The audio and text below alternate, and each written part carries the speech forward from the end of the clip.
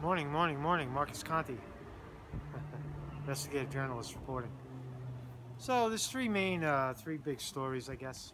Just cover some brief video today, or this morning anyway. See what happens later. So right now, I think the interesting story is this Mr. America, Matt Couch, pursuing Donna Brazile aggressively on allegations that Donna Brazile and the mayor of D.C., Miss Bowser, were at the hospital at or around the time Seth Rich allegedly was brought to that hospital and later died. Right? So that story is rather interesting because they have Donna Brazile on the ropes. They actually have Donna Brazile's attorneys responding, and that's a good thing. But on further investigation, again, Mr. America, Mr. Couch, you haven't produced any evidence.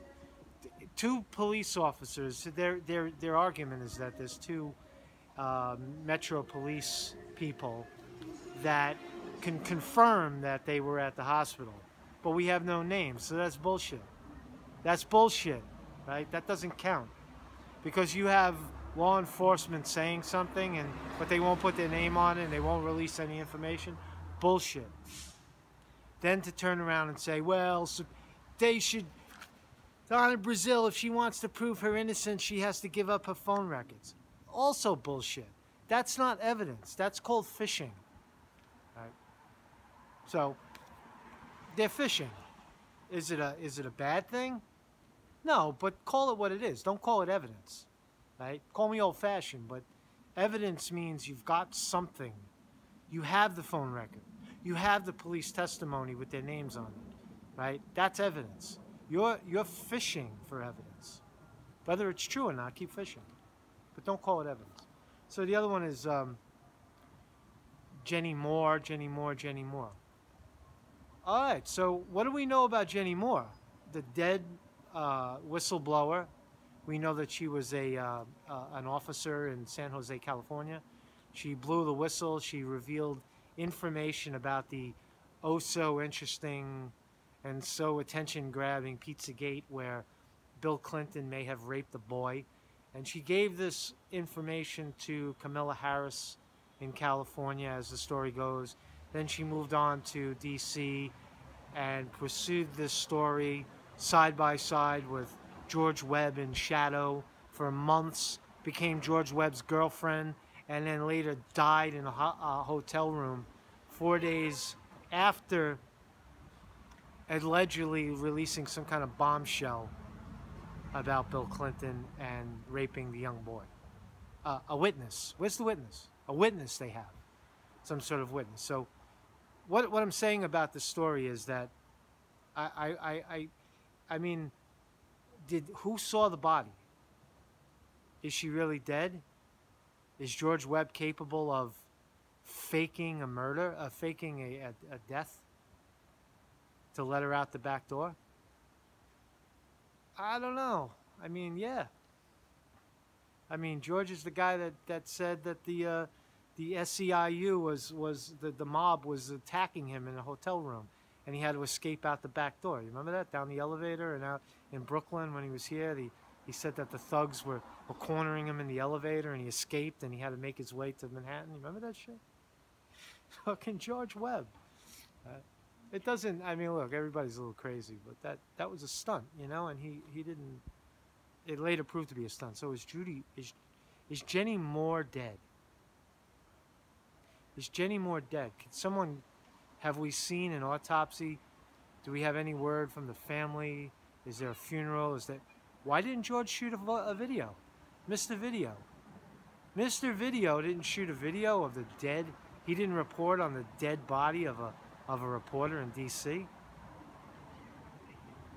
As far as George having killed her, George is actually saying that he's being accused of killing her? That's a stretch. Faking the death of a journalist to bring attention to the situation of Bill Clinton raping a boy? Possible. And poor Paul Manafort. day 3 of deliberations in Paul Manafort trial, and mainstream media is spinning, oh, how important it is to the presidency of Donald Trump, and Trump is adamant about proving that the fake media is fake media. Trump wins that argument every time because the evidence is in the records, fake media. But Paul Manafort is a prime example of the DNC hit team, right? How, right, they tried to sweep Seth Rich under the rug. Clearly a political hit. You know, Jenny Moore, if you talk about that now, that's a, you know, I mean, that issue is scary, right? Because she's talking about a very sensitive issue, and then you see how the DNC and the operatives rain down, right?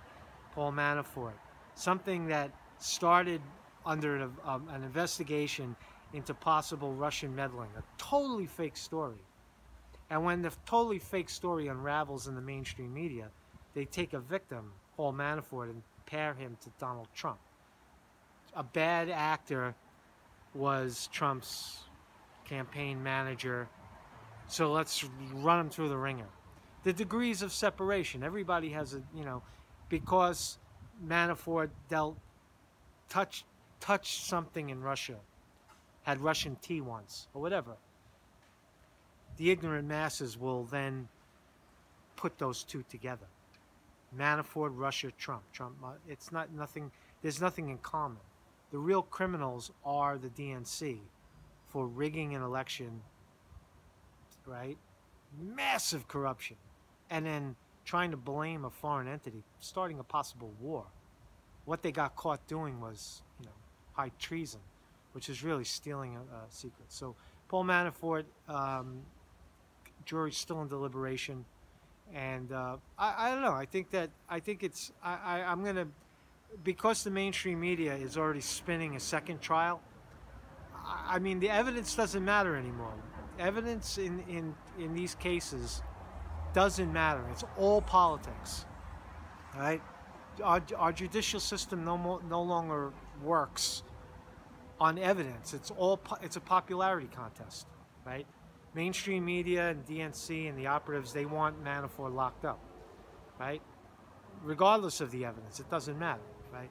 So the fact that the mainstream media, corporately owned media, is running a little scared right now, saying that they're looking already at a second trial.